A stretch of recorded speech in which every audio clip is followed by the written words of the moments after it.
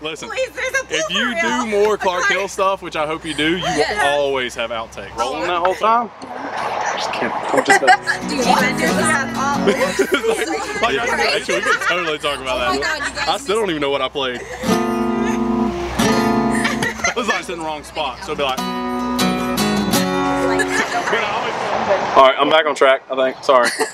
Alright.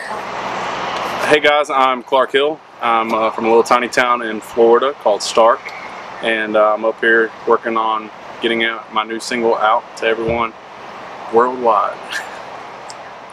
What's the name of the new song? Oh, that would help, right? Help if you knew the name. The name of the song. I'm tired of that name. I don't want to talk about it. My new single is called Perfect to Me. Alright.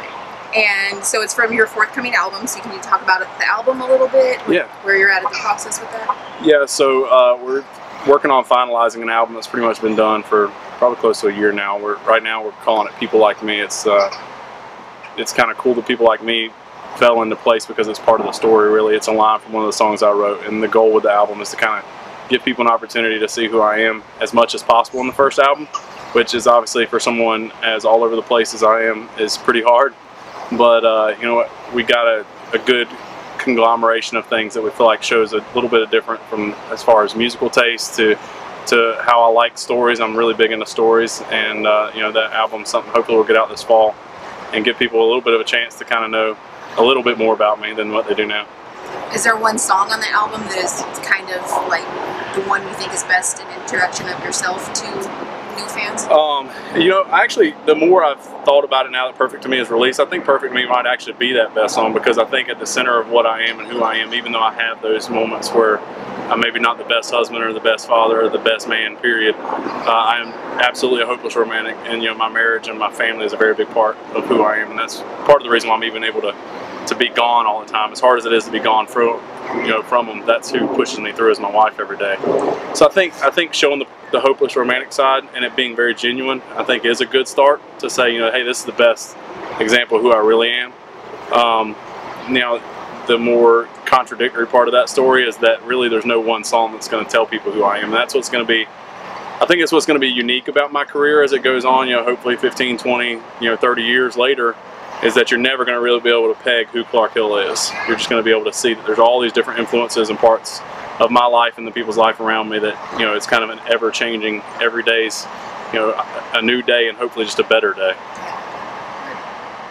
Now, the USO touring that you did, can you talk a little bit about that? Because it's a really cool thing. Yeah, yeah. So I was able to do what's called Armed Forces Entertainment back at the end of the year in the fall. And, you know, I tell people it sounds like lip service, or it sounds like the Sunday school answer, as I always say it, but at the end of the day, I mean, it was the most humbling experience I've been able to do. I don't really know that I'll have more of a humbling experience. Already very early in my career, I've had the opportunity to play in front of, you know, opening for certain acts, and then even doing some pretty big shows. You know, I've done a couple shows pushing 10,000 people before, you know, but those were cool. But at the end of the day, going and sitting in front of 1,000 troops or 2,000 troops or 500 troops in the middle of a desert somewhere was one that really brought me home, especially who I want to be as a person, to know that I was doing them really what they wanted. I had no clue I'd have that type of effect on them either, to really go in and, as competitive as I am and as you know, almost as pride driven as I am, to go in there with the mentality that I was going to make them forget where they were.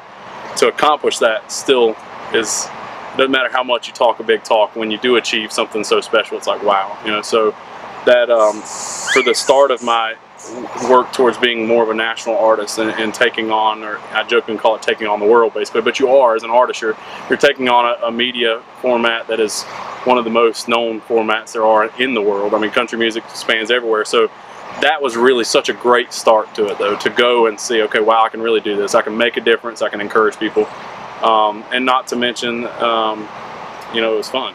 I mean, it's not every day that you get to do something like that, to travel and to play for people doing that. All right, now besides the album coming out, what lies ahead for the rest of the year? Are you touring some more? Yeah, everything right now for the rest of the year is pretty much around radio. I mean, I hope to get back on tour. My strong suit and my greatest love is touring for fans and playing shows.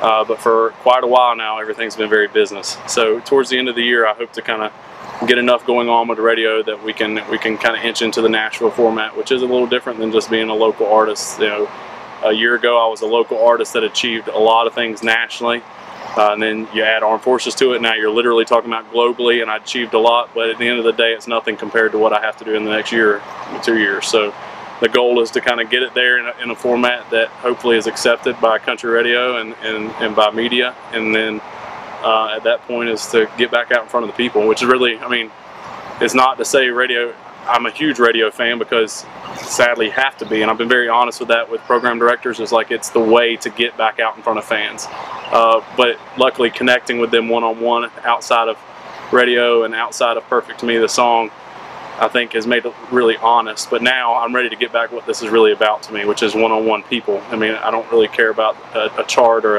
a music video. I mean, they're cool and they're fun, but at the end of the day, like, I want to look somebody in their eyes and know that I'm doing something for them.